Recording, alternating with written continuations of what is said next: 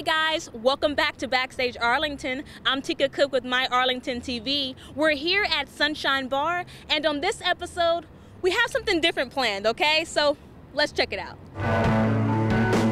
But it's actually pretty loud most of the time. That's Aaron Bartz, who will tell you proudly what you're listening to is noisy indie rock. This is tame, and quiet. You get like a couple of people to come up and say, man, that was incredible, didn't know, never heard of you guys, and all that kind of stuff. That's more satisfying. And even better when they play here at Sunshine Bar, one of the oldest bars in Arlington. We get businessmen, we get bikers, we get punk rockers, we get UTA students. We're quite the melting pot. Event coordinator Matthew Day is known for mixing genres when organizing acts. Sometimes we'll have like a hardcore punk band play with like an indie rock band. He always enjoys what these guys have to offer.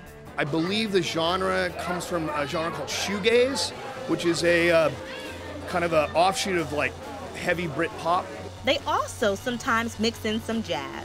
Just kind of changing the mood in it, so it may be loud and noisy for 1 second, and then it'll take it down and do something quieter and stuff like that. So it kind of goes all over the map. That goes for where they play too. They perform all around the area. Bart's favorite is playing right here in Arlington, where he grew up.